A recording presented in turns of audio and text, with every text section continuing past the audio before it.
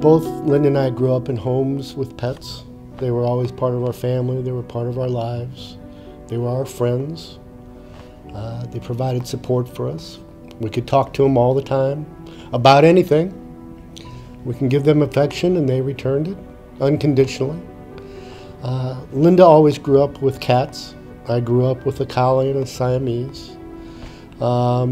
In the 40-plus years that Linda and I were together, I don't think there were more than a month or two that we didn't have one or more pets. We even took our 2 Burmans with us over to the former Soviet Republic of Azerbaijan when I had an international assignment over there. And I can remember working with the cats Christmas Eve at the hotel at the airport in Amsterdam with the litter box, making sure that they were taken care of as we transported between Azerbaijan and the United States. When Linda and I retired to Florida in 2008, we got involved with a number of animal organizations. And unfortunately, a number of them ran into managerial control issues, oversight issues, didn't follow up on their commitments to us. And so when we bought a home here in 2011 and moved back on part-time, we wanted to get involved with an organization that, one, was doing good work. That was most important. Second, we wanted to deal with an organization that was well managed. And third, that would keep us apprised of their program progress and how our funds were being utilized. And that's how we came to learn about Animeals. Obviously, we were very familiar with the Meals on Wheels brand and the Animeals association with that. We were familiar with the good works of Interfaith Ministries. And we met with the staff members, and we're very confident that we would be kept apprised and integrated into the program activities. And as they say, the rest is history, really. We got involved with the Animeals program before the very first brunch in 2014 and have been proud supporters of the program ever since. Linda was a very smart and intelligent person. She spent most of her career as a computer programmer, applying the logic and her intellect. She was valedictorian of her high school class. But she was also a very caring and compassionate person. And that caring and compassion just carried through to everything that she did.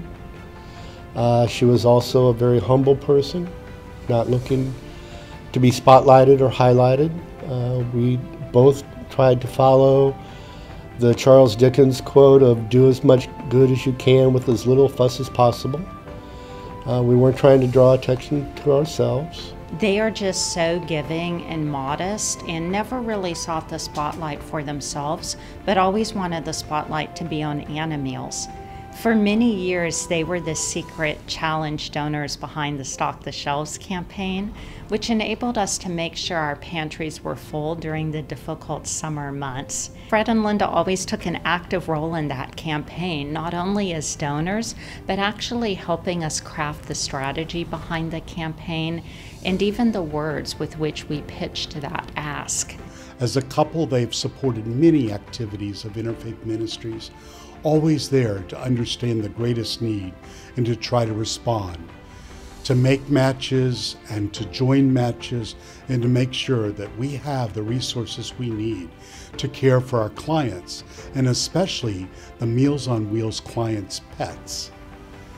Even though that Linda's not here, I know that she's pleased with the progress that we've seen with the Animeals program.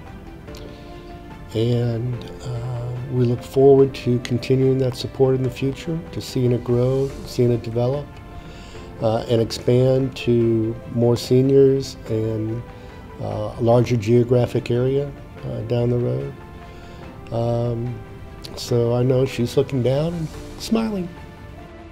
Fred, it's our honor as Interfaith Ministries to thank you and Linda for all the support that you've given us over the years.